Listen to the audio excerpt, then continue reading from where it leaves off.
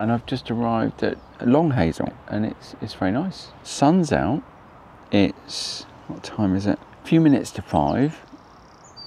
A little bit of a chill coming in the air, but it's not cold. It's not cold at all. I've got a beer. And this is good here. Everything seems, the van is level on the pitch, so that's really good. The facilities are great, really clean.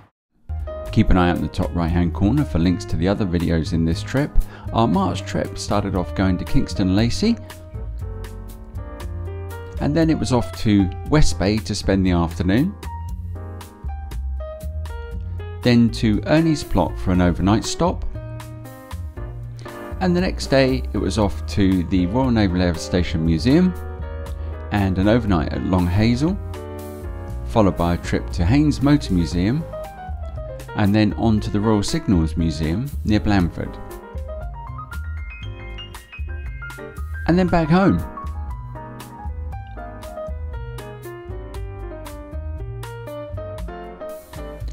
So let's carry on with our wander around Long Hazel then, and as you can see, this is a facilities block, and we'll go around here past the ladies' toilets and then through to the recycling area. All kept very clean and tidy by, I think it's Alan who runs the site. Then from there we go back through the other side of the building.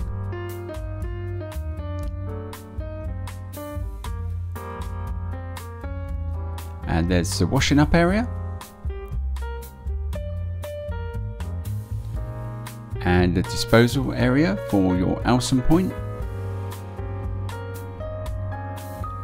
And then there's the gents shower room here, or WC. You might have seen the blue light on the wall. You have to make sure you press that each time you come in to trigger the light to stay on long enough. Otherwise, if you go in and somebody else has already pressed it, it goes out on its own. So you'll notice the pitches here are mainly hard standings, and they're what I call good hard standings because they seem reasonably level. And also there's not mud coming through the gravel. On quite a few sites we've been to, they've been hard standings, but actually there's quite a lot of mud coming through, so you end up traipsing mud everywhere.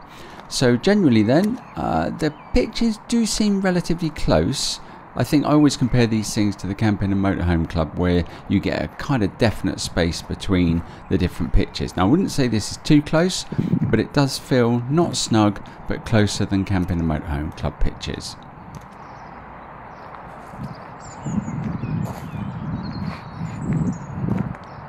Okay, coming back the other way then, and you see this van here, look, it's a Ducato van with a side sliding area for the lounge. That was quite interesting. I spoke to the people and they'd only recently picked it up. At the entrance to the site then you'll see a sign for the baker there. That's because you can order from the bakery, the local one, and they'll deliver to site in the mornings. That's a nice touch. Speaking about places to get food, well, there is a garage just down the road. Come out of the site, turn right, and it's probably about 5-10 minutes walk. And then going left, there's a pub. And I think that's less than a couple of minutes away. I didn't use the pub, but it looked pretty good. So how much did I pay them for this site? Well, just £26, including electric hookup. When I compare that to Ernie's Plot, link up the top now, which was £32, including electric hookup, and the electric ran out, I think this was a good buy. You may see some comments about there being road noise when you're on this site. Well, I think there probably was, but it was in the distance. I'm quite a light sleeper and this didn't bother me at all. So I think it's subjective, but I didn't find it to be a problem. Leaving the site and turning left, and about a 15-minute walk, you come to a place called Sparkford. Now this is a hamlet, a village, probably more of a hamlet. And there used to be a shop, but there isn't anymore. So you need to make sure you've bought your provisions before you come to site. So any niggles then? Well, the only niggle from me is that there was a push button shower, and you're never going to convince me that they are necessary when everybody else that works on the campsite probably has a normal shower in their house. So in summary then, Long Hazel Park, or Long Hazel Touring Park. In my opinion, it's well maintained, it's very clean. Alan, you do a great job. The local baker delivers to site, which is really useful, and they have good hard standings. That is to say, they don't get muddy underfoot when it rains, and they appear to be mostly level-ish. On the downside, it has push-button showers. You're never going to convince me they're necessary.